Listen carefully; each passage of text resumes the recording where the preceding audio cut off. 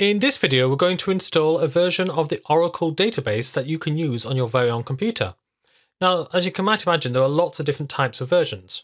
There's the Oracle Database Enterprise Edition. That's the full-featured, very expensive version, so you'd install that on a server at work. There's the Standard Edition, that costs less money. The Personal Edition, that costs about $500. So I recommend you get the Express Edition, which is a free-to-use version. Now, it does have some limitations. Primarily, its resources. You can use only up to 2 CPUs, central processing units, 2 GB of RAM, and 12 GB of user data on disk.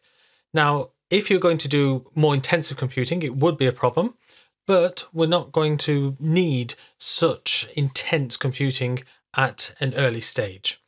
So here we are. We have Oracle Database 21C Express Edition for Windows x64. What does this x64 mean? Well, it means that this is for 64-bit computers. So if you've got a 32-bit computer, I'm sorry, you won't be able to use the 21C version. Instead, you would have to find and download an 11G Express Edition. So what are all of these numbers? Well, this was the number that Oracle gave to all of its releases. So the 10 version came out in 2003, the 11G came out in 2007, the 12C in 2013, and then they started doing what Microsoft were doing with like Office 2007, Office 2010. So they jumped from a 12C to an 18C released in 2018, then a 19C and a 21C. If you want to know what the C and the G's mean, well, C means cloud, and G means something called grid computing, which supports clusters of services treated as one unit. So it jumped from 11G to 12C to 18C. So you would have to find an Oracle 11G Express Edition. And I found one here, for instance, the oicbasics.com. And there is a download button here. However, do make sure that it is a real file, and make sure that you've got plenty of antivirus and check everything you download well. So you can see that my Oracle 21C database is downloading, and what I'm going to do is pause the video until it downloads. Now, Oracle Database Express Edition has now been downloaded. So let's go to my downloads folder and refresh. I can right and click on this, and I can say open with Windows Explorer. If you've got WinZip installed, you can also do that. So you can see I've got all of these files, but they haven't been extracted. So what I need to do is right and click over here on the left hand side and go to extract all. So this will extract it into its own folder. So it's very important that you distinguish between the folder icon and the zip icon. So you don't want to be using the zip anymore. You want to be using the folder. If you're using Windows 11, then again, you should right and click and go to extract all. There you go, and it is now extracting. So now it's extracted, we go into the folder, Oracle XE, and scroll down to the bottom, and we have got this setup icon here. So I'll double click on it. If you get a dialog box asking you if you want to make any changes, then click yes. And you can see it is now preparing to install. So it's configuring the Windows installer. So I'll click next. I accept the terms of the license agreement. You should read it. What I generally do is copy it into a Word document and then have a read. Click next. Now notice where it installs. It doesn't install it into C program files. Instead, it's installing into its own directory, C app and then product 21C. So if you're looking for where the actual source files are stored, you won't find them in C program files. Now, this is important. This is a password that's going to be used for sys, system, and PDB admin accounts. So these have access to basically the entirety of your data. So make sure you choose a really good password. So one with symbols and uppercase letters and numbers and that sort of thing. So click install to start. So it's going to take quite a few minutes. In the previous version, it took 20 minutes. So I'm just going to speed up the video and let it install.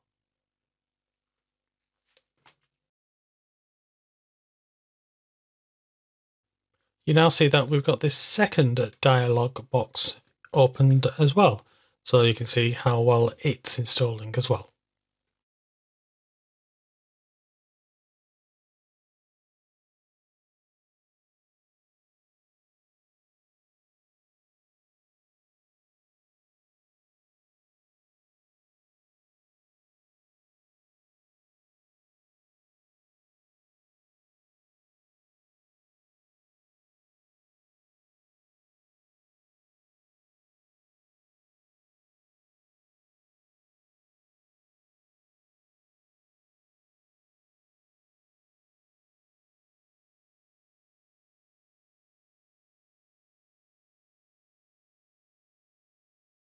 So it took quite a number of minutes to install.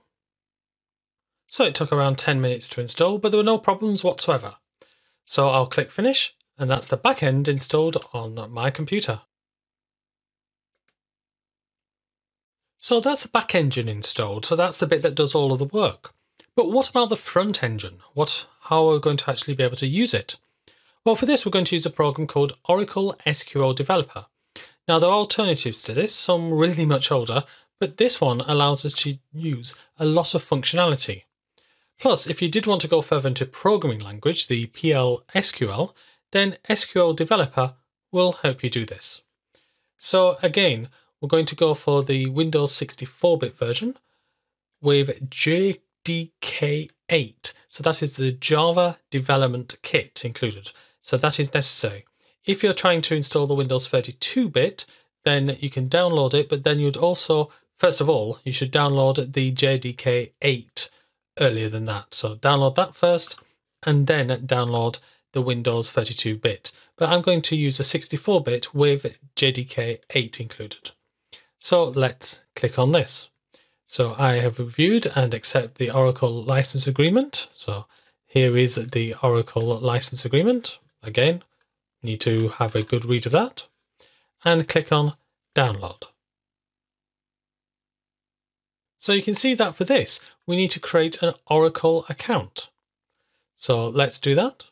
So we'll need information, email address, password, country name, job title, work phone, company name, address, city, and zip and postal code. Now, if you haven't got a company name, then just put none. So do all of this. You can send me marketing communications if you wish, and then click on create account. Now you can see I've put NA for a lot of these items, and also I've just made up a group of numbers for the work phone, but it seems all happy with this. So I'll click create account, and then you'll see that it will be sending me an email to verify that my email address is correct. So having clicked on that email, you can see success. So click continue, your account is ready to use. And now I need to go back to where I was. And if I just click refresh, just to make sure I'm logged in now, click on download. And now I can sign in.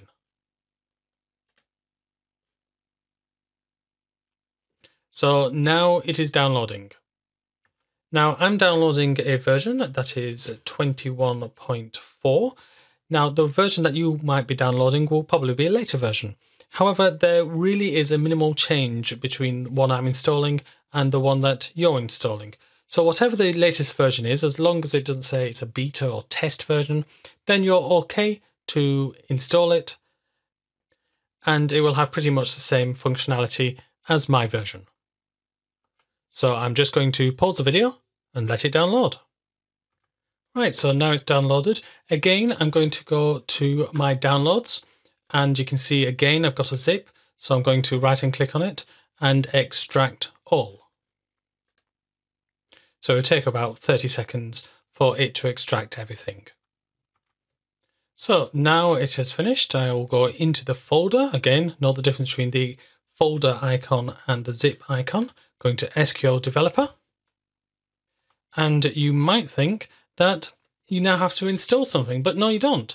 It is already installed. So if this is a good place for your SQL developer to live, then leave it there. If not, then you can move it to a different folder. So I would move the entire folder at once. So now what I need to do is open the application called SQL Developer. So here you can see it's opening. I don't want to import preferences from a previous version, so I'll click No. And so here you are. This is Oracle SQL Developer. So now I've installed the back engine, which does all the work, and the front engine of Oracle Database and Oracle SQL Developer onto my machine. In the next video, we'll look at how we can connect the two together. Now, when you open up Oracle SQL Developer, it looks very busy. There is this big welcome page, but don't worry about it. Let's just close it with the X, and there we go. So you can see there isn't actually that much going on. So we've got some reports down there, which we won't be using that much at the minute. And we've got up here connections. Well, what do we need a connection for? Well, Oracle SQL Developer is the front engine, and we previously installed Oracle Database Express Edition. So we need these two to talk to each other. And the easiest way to do that is just click on this plus sign next to connections. So we've got this dialog box, a new database connection. Now we only have to set this up once.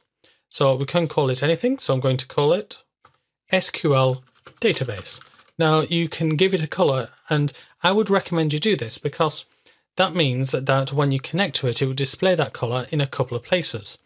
So you will be able to see now which database we're going to be connecting to. It's the local one.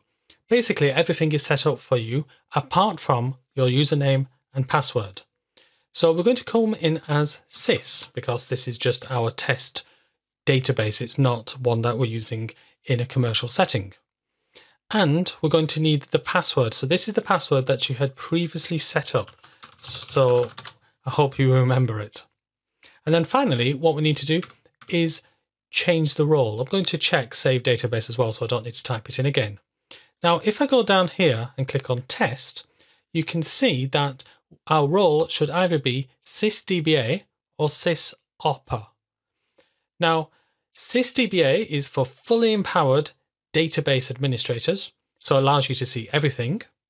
And sysopper allows you to do basic operational tasks, but without the ability for you to look at your data. Well, we really want to see everything, so I'm going to connect as a sysdba. So if you change the role to sysdba, click test again, you can see we now have success. So it looks very complicated, but the good news is you only have to do this the once when connecting to one particular database. So let's click connect. And you can see that we've got this new database connection, which is in red, SQL database. Also notice that we've got this window. Well, this window is also in red. Now, if you don't like this particular color, no problem. Just right and click on SQL database, go down to properties, and then you can change the color. So I'm going to change it to a more standard black. Now, the reason for having these colors is if you connect to multiple databases, then you can swiftly see which database you're in. So now let's close all of these tabs, right and click and go to close all. So we've now created a connection to our database. So for me, this is the most complicated bit done. We've installed the backend, Oracle Database Express Edition. We've installed the front end, SQL Developer, and now we've created a connection. So in the rest of the course, we can actually focus on what we actually want to do, creating select statements, all of the coding, and everything else that's required for this certification and to learn SQL generally. So now, if I want a new tab, I can go to this SQL icon here, click on my database connection and click OK, or I can click on the drop down and select the database connection from here. And then I can type in my code and then press play to run the code. So now you're fully set up to write your SQL codes in Oracle. Thank you very much for watching this video. If I can help you further with your Oracle SQL journey, then why not join me in my Udemy course? Here we'll create tables, learn how to use the 6 principal clauses of the select statement, learn about union, case, merge, find about constraints and views, and so much more. And in the description to this video, you'll find a link to this course at a very special price. Well, thank you very much for watching this, and keep learning.